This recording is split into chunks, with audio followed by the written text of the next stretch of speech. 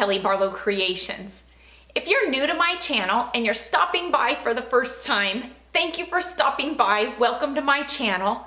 Stick around a while by clicking that red button for more crafting on a budget, more everything on a budget videos to come. And if you click it again when the bell appears, YouTube should notify you every time I'm uploading a new video, depending on the option that you choose in the drop-down menu of the bell. If you're interested in following me on social media, you can find those links in the description box below. So what do I have going on for you for today?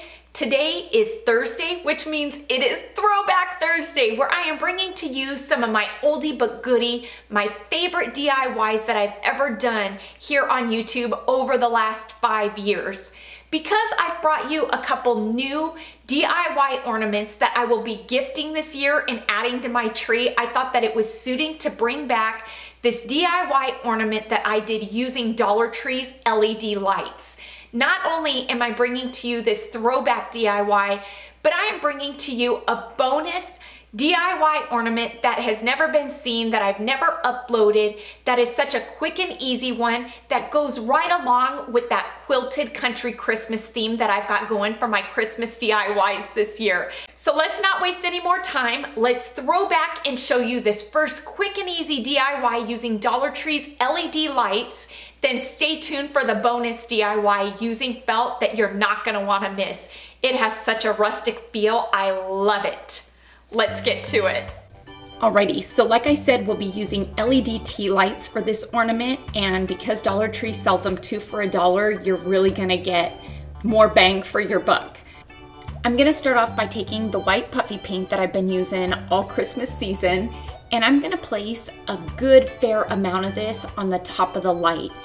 You don't wanna get it on the wick part where it actually lights up. You just really wanna get a good thick coating of it on the top. Now remember, this is a puffy paint, so it is going to puff up, and so that is what's gonna add character to this. And so we want that uneven, bumpy surface. We don't want a smooth surface, so don't worry about being perfect when applying this. I am gonna set these aside for a couple of hours to let them dry. I'm not gonna place them in the oven, because by placing them in the oven, we're gonna get more of a smooth surface, and that's not what I want. I dug into my felt scraps, and using some black felt, I'm gonna cut out 4 even squares that are about 3/4 of an inch. I'm not gonna measure these, there's really no need to. And I'm also gonna cut out 2 rectangle pieces that are about a 1/2 inch wide by 1.5 inches long. Now taking some twine, this is about 4 inches long. I'm gonna hot glue my ends together, and on the square pieces, I'm gonna place the twine in between 2 of the felt squares.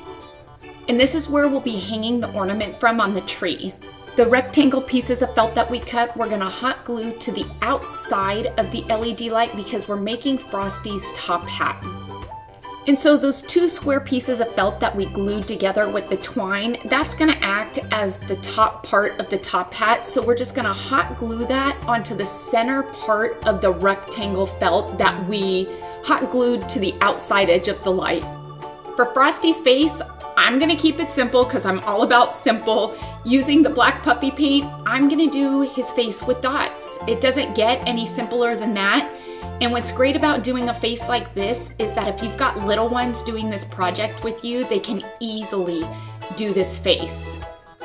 On the tip of the candle here, I'm gonna add just a touch of orange for his carrot nose. Here's a tip and trick that I find pretty useful.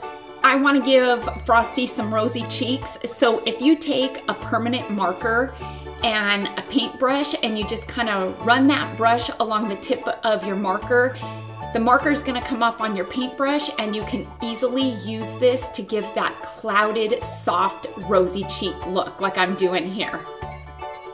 And would you just look at how stinking cute these are? These are such a cute, fun project. They're easy, they're budget friendly, and I tell ya, Allie really likes to do these. We've done them a few years in a row, and so she likes to gift them to her friends at school. But would you just look at how cute these are? And the nose just brights up, it looks like a carrot, and I love these.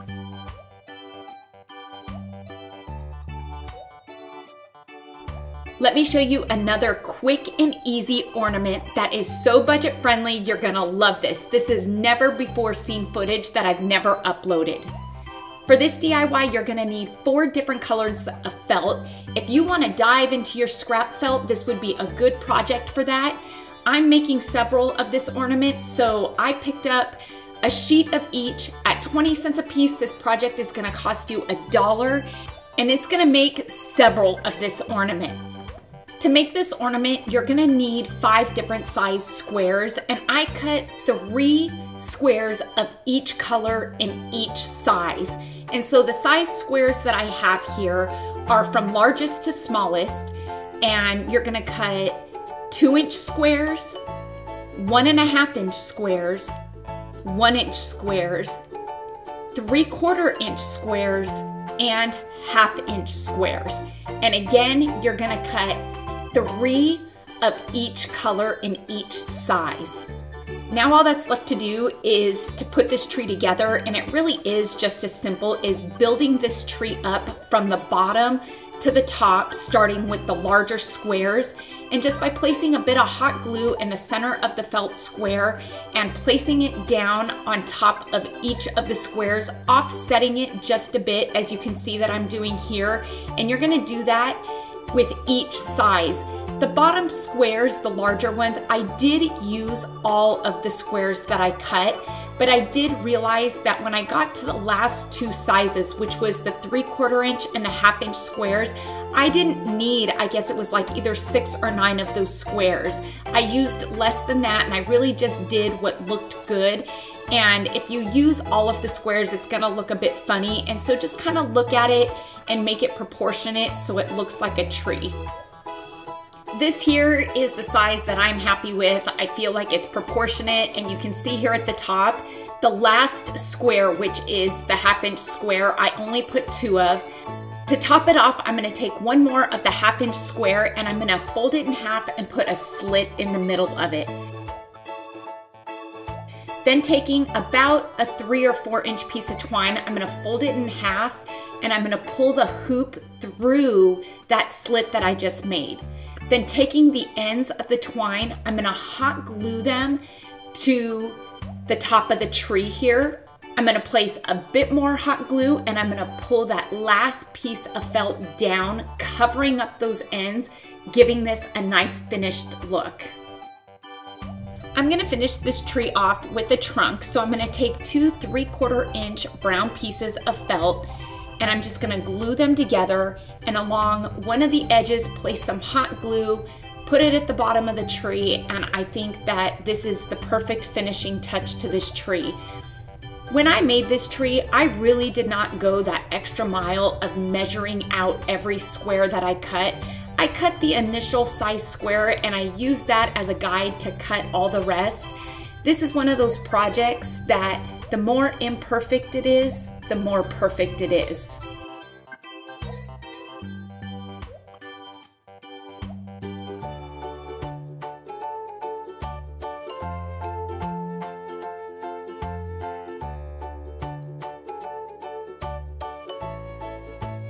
How fun are these ornaments? If you saw the last 2 DIY ornaments that I've done this year, you know that every year I come out with a new ornament that I put on people's gifts and an ornament that I add onto my tree for my kids. And this snowman was definitely one of those ornaments that I gifted, I wanna say probably 3 or 4 years ago on everybody's gift, and it was just such a fun ornament to add to their gift. I hope you all enjoyed today's Throwback Thursday ornament using Dollar Tree's LED lights and the bonus DIY, these felt trees, such a budget-friendly DIY, and like I said, they are so rustic. I love the outcome of these. Please make sure to give this video a thumbs up, and let's get this video to 5,000 likes, because like I always say, each and every one of your thumbs up and those comments that you leave down below, they really do help my channel to grow, and it helps YouTube to notice me just a bit more. Until next time, everybody, I hope you have a fantastic day, happy crafting on a budget, and bye for now, everybody.